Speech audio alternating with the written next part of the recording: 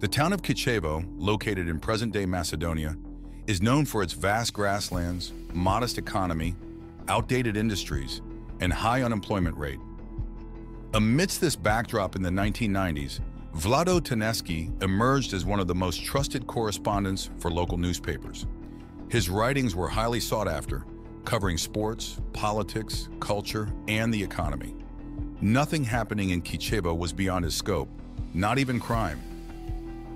Between 2005 and 2008, a series of murders took place, and no other journalist in Macedonia had the detailed information that Tănăschi possessed. This peculiarity led the Kichevo police to knock on his door on July 20th, 2008.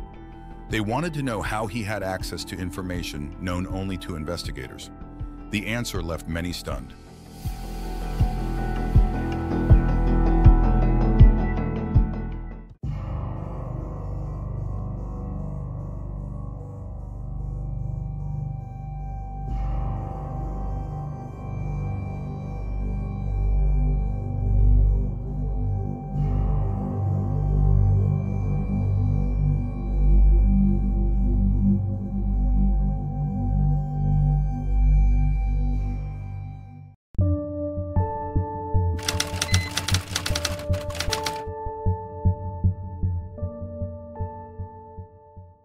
Vlado Tănăschi was born in 1952 in Kichevo, a town that is now part of modern-day Macedonia, but was then within the Socialist Federal Republic of Yugoslavia.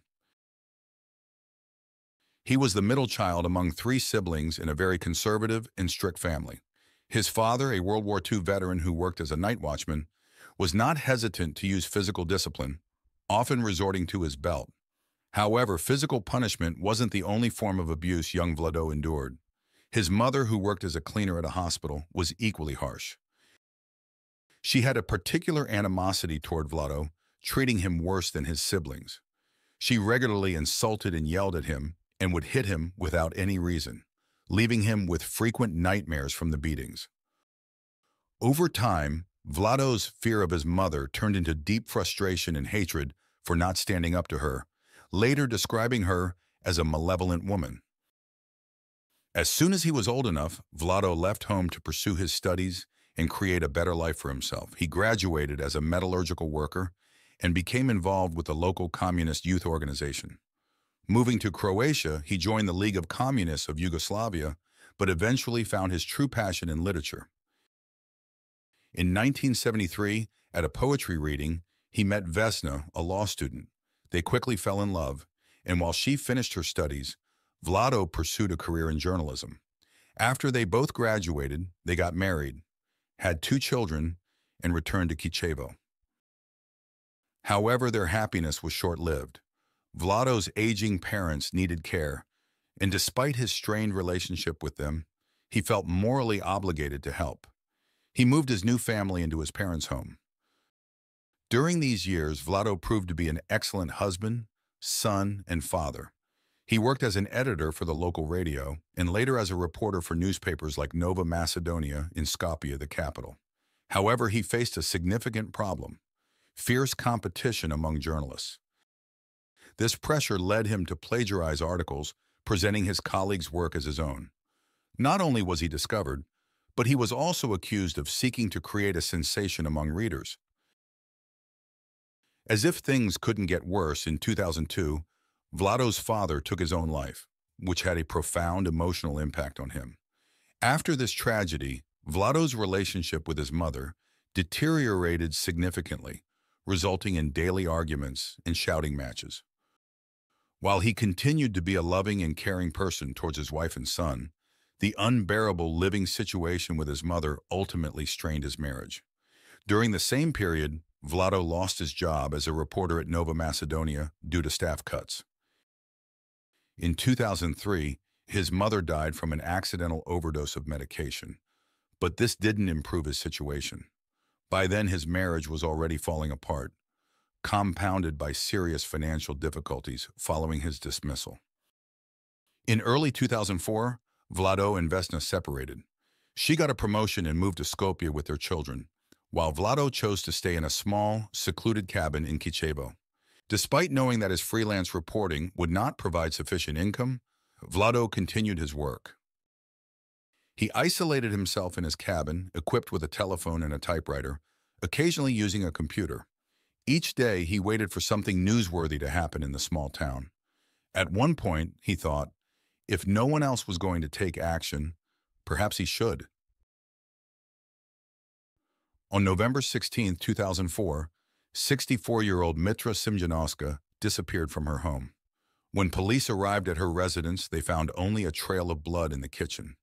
2 months later, on January 12, 2005, a sanitation worker discovered her unclothed body inside a plastic bag at a landfill in Kichevo. The body showed clear signs of violence. The autopsy revealed that Mitra had been bound, tortured, abused, and strangled. She had been dead for less than 2 weeks, indicating she had been held captive for over 40 days. News of the murder quickly spread to the media. One of the journalists who arrived at the crime scene to gather information for an article was none other than Vlado. He interviewed some of Mitra's family and friends, gaining insights into the investigation. His report caused a stir in the press. Vlado not only recounted the statements of the investigators and the victim's family, but also provided details about the interior of Mitra's home and suggested the body might have been dragged to the kitchen. While his colleagues dismissed these details as mere speculation, the reality was that the police were aware of such specifics. The strange part was that Vlado had no official access to this information. However, this did not raise significant suspicion at the time, at least not enough to consider him a suspect. The authorities initially focused their investigation on Ante Ristevski and his friend Igor Mirshevsky, two criminals who had previously robbed, tortured, and murdered an elderly man in December 2004, just weeks before Mitra's murder. When arrested, both men confessed to killing the man and admitted to taking some money from his house, but vehemently denied any involvement in Mitra's case. Despite their denials, they were charged with both crimes. Vlado also covered the trial of the two men. In his report, he wrote, "Handcuffed and with scrutinizing eyes, Ante Ristevski, 28, and his friend Igor Mirshevsky, accused of a gruesome double homicide in Kichevo and Malkuts, entered the courtroom. They stared at the ceiling with vacant expressions, occasionally whispering to themselves. 'It's over,' they seemed to say. 'Now we will pay for our crimes.'" Both men were eventually sentenced to life in prison, despite the fact that the DNA found on Mitra's body did not match either of them. The possibility of a third attacker was never considered, and Kichevo returned to its quiet existence until another disappearance 3 years later. In early November 2007, Lubika Likoska, a 56-year-old woman, went shopping after her shift as a cleaner, but never came back. On February 3, 2008, a garbage collector found her body in a black plastic bag in a forest near a gas station in Kichevo. The autopsy revealed that she had been violently attacked with a cable, beaten, abused, and strangled. The most startling detail was that she had died just a few days before her body was discovered, indicating she had likely been held captive until shortly before her death.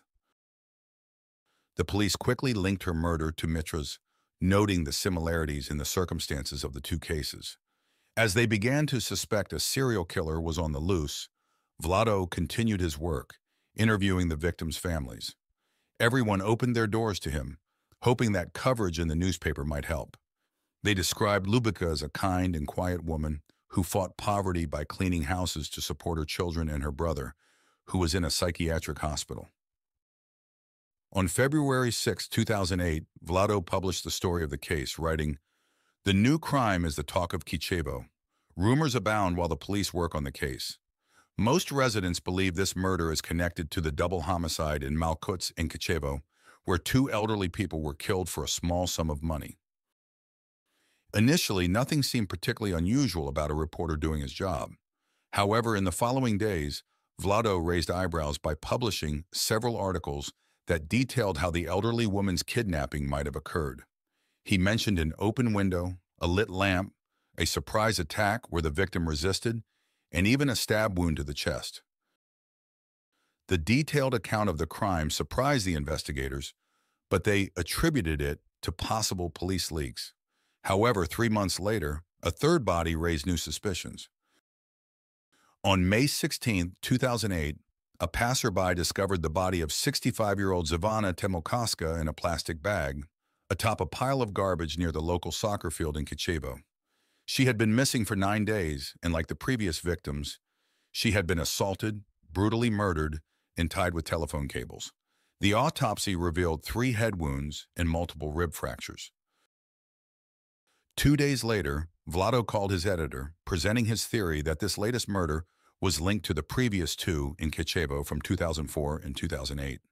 He laid out the information he had gathered, and on May 19th, his theory was published under the headline, "Serial Killer Stalks Kichevo." The article read, "The people of Kichevo live in fear after another murdered body was found in the city. The circumstances resemble those of a body discovered 20 kilometers from Kichevo last year, suggesting the possibility of a serial killer at work." By this time, the police had connected the 3 victims. They were of similar ages, worked as cleaners, lived alone, and had been found brutally murdered after disappearing. Moreover, the victims seemed to know each other. Mitra and Zivana were even friends. The killer's modus operandi appeared consistent: kidnapping, holding the victims captive to torture, beat, and abuse them before strangling them with a telephone cable, leaving their nude bodies in plastic bags in remote areas of Kichevo. Additionally, there was the case of 78-year-old Gorisa Pavleska, a retired cleaner who had disappeared from Kichevo on May 30th, 2003, and whose body was never found. Convinced they were dealing with the same killer, investigators decided to create a criminal profile. This time, Vlado did not get the scoop. The profile suggested a mature man of strong build and above-average intelligence, living in the area where the crimes occurred, who knew the victims and had developed sadomasochistic tendencies in his childhood. With this profile, the police began to suspect Vlado. He not only fit all these characteristics, but had also demonstrated knowledge of crime details that were not public. Meanwhile, Vlado continued publishing supposed journalistic speculations about the crimes. He claimed Zivana had been deceived by the killer, who told her that her son was injured, which he used as a pretext to abduct her. He also wrote that one of the women wore a solid gold crucifix and described how the killer extinguished the light in her blue eyes. Furthermore, Vlado revealed the exact positions of the bodies in the specific model of telephone cable used to strangle and bind the victims. The motivations behind the Kichevo monster's actions remain unclear. Both Mitra and Zivana were friends and lived in the same part of the city. The police are interrogating several suspects, Vlado wrote in one of his reports. Vlado didn't stop there. He criticized the police harshly for alleged irregularities in their investigations and for implicating the wrong men who were serving sentences at the time of the murders. He reminded readers that both Ante Ristevsky and Igor Mershevsky had denied committing Mitra's murder, but the police had ignored this.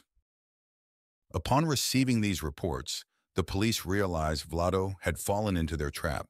Investigators had deliberately kept a crucial detail, the brand of the telephone cable, hidden. By revealing this information in his articles, Vlado inadvertently exposed himself as the perpetrator. However, the police still needed more concrete evidence to prove he was the true culprit. Forensic analysis confirmed that the blood traces found on Zivana's body did not belong to her. With this new information, a long list of suspects with the same blood type living in the area was interrogated. After interviewing 150 men, most were ruled out, except for a few neighbors, a taxi driver, and Vlado himself. DNA samples were taken and compared with those found on the victim's body, revealing the shocking truth: the renowned journalist was actually the Kichevo monster. On June 20th, 2008, the police finally arrested Vlado at his home in Kichevo, southwest of the capital, Skopje. He was immediately charged with 3 counts of abuse and murder. During the interrogation, Vlado maintained his innocence and denied all accusations, but there was more evidence against him. The investigators found 7 of his hairs near Mitra's body. Additionally, the coat found inside the bag with Zivana was identified as belonging to his mother. Despite this mounting evidence, Vlado continued to deny everything. When asked why his articles contained information that only the killer or the police could know, Vlado fell completely silent. While he remained at the station, the police searched his home in his country house in a nearby village. There, they found cords and ropes matching those used to bind the women, some belongings of the victims, and sadomasochistic materials. After gathering as much evidence as possible, they interviewed everyone close to him. These interviews revealed Vlado's life story, showing a pattern. All the victims were low-class, uneducated cleaners, just like his mother. It seemed the motive for the crimes was the resentment he harbored towards her. Despite the evidence pointing to him as a cold-blooded murderer, his ex-wife described him as a gentle, calm man who had never been violent towards her or their children, portraying their marriage as ideal. This sentiment was echoed by others who knew him. Even the victims' relatives who spoke with him for his articles never suspected his dark intentions. He came to our house. We talked. He asked for details. Who could have imagined that he would turn out to be the suspect, recalled Zavana's son. Vlado's colleagues were equally stunned by his arrest. One of his bosses could not believe it, describing Vlado as exceptionally calm and incapable of such acts. Other journalists characterized him as a pleasant and polite man who seemed completely normal. Even his editor was shocked when she learned her reporter was the killer, refusing to believe it was true. But despite what his acquaintances thought, all the evidence pointed to him, and he had to pay for his actions. On the day of his arrest, Vlado was transferred to a prison near the city of Tetovo with a court order to keep him detained for 30 days while the investigation concluded. Besides being charged with the murders of Mitra, Lubica, and Zavana, he was also under investigation for the disappearance of Gorisa, missing since 2003. The investigators were eager to question him about her. However, just 2 days later, on July 22, 2008, any hope of obtaining answers vanished. Fellow inmates notified guards that Vlado had not returned from the bathroom. When they searched for him, they found him lifeless, his head submerged in a bucket of water. The preliminary inspection showed no signs of foul play, and his death was ruled a suicide. In his cell, under his pillow, guards found a handwritten note stating simply that he had not committed the murders. The police decided not to investigate further. How none of the inmates or guards noticed him attempting to take his own life remained a mystery. Vlado's death not only denied justice to his victims, but also left unanswered questions about the missing woman, who might have been the first victim of the Kichevo monster. The exact methods of his terrible crimes and his motivations, whether it was hatred towards his mother or a need for sensational stories, remain secrets that Vlado took to his grave.